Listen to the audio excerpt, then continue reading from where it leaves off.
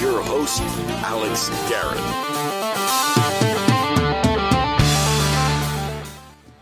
How is your St. Patrick's Day weekend going? Let me ask that again. How is your St. Patrick's Day weekend going? I've got a few things on my mind that I want to talk about right now on this podcast. Firstly, do you think this show should become a radio show? Do you think this podcast should become a radio show? I'll tell you why. Because Nielsen is saying that right now, radio is beating television among 18 to 49-year-olds. That's right. Radio is beating television among 18 to 49-year-olds.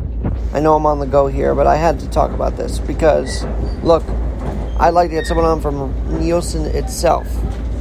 Because here's the trend.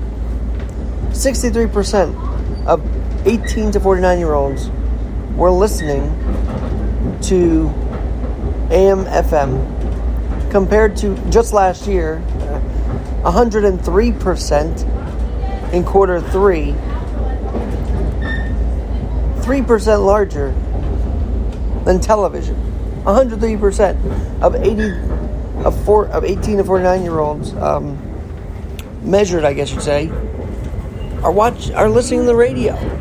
So does one leg up with Alex Garrett belong on the radio? That is my first question. Email me, alex@alexgnyc.com, alex@alexgnyc.com. I want to know, should this show get a sponsor and get on the radio? I don't want to do a GoFundMe. I want to get a legit sponsor that would want to fund an hour or half hour, if you will, on the radio, and I'll try it. I will try it. But let me know if you want us to get on the radio and what your ideas are to get on there.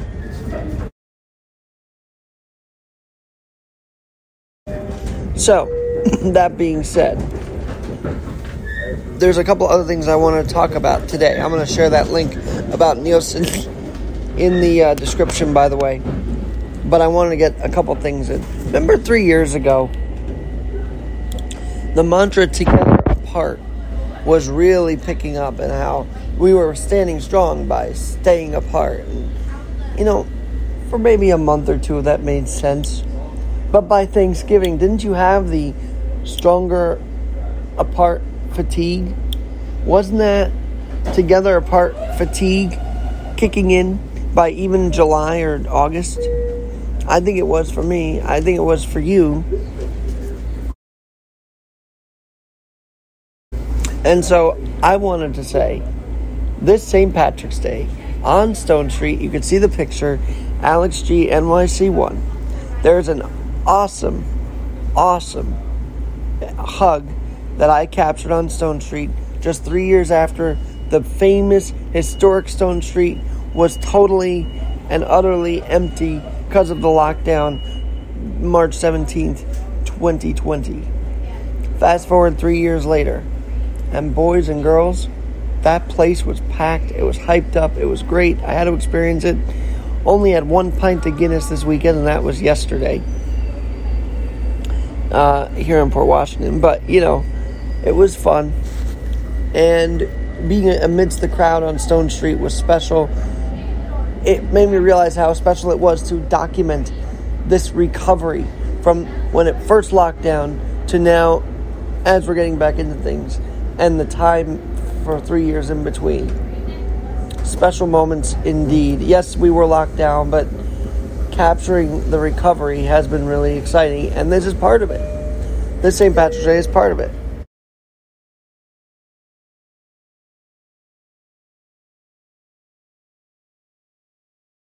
And so I implore you to check it out. Alex G NYC1. Alex G NYC1. The throngs of people at Stone Street will warm your heart and warm mine, as did the fact that there was a warm hug that really said, we're back. And really made you feel like, we're back, we're congregating. Together apart is nonsense, it's BS, and we have to be together through it, thick and thin. Do we not? Do we not? On this podcast? I think so. I think so.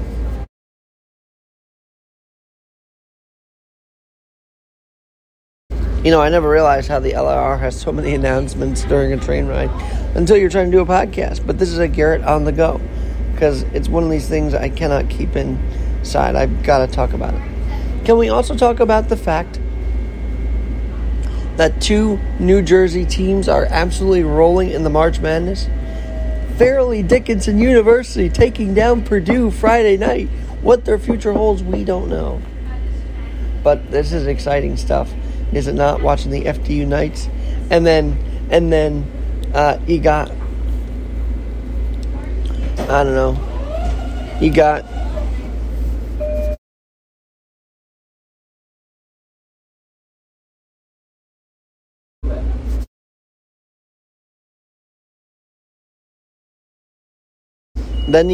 sorry for the delays here, but I gotta mute this as much as I can when the announcements are in. Then you got the fact that Princeton is also climbing. Looks like Rick Pitino is the St. John's head coach after Iona fell to UConn. And then what about the other upsets? Kansas going down yesterday. I mean, these were some unbelievable things happening in the tournament. What are you thinking about that? March Madness, is your bracket busted?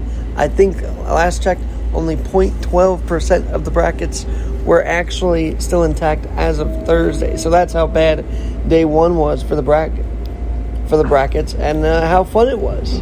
These upsets are exciting, are they not? Are they not? Kansas going down yesterday. Come on now.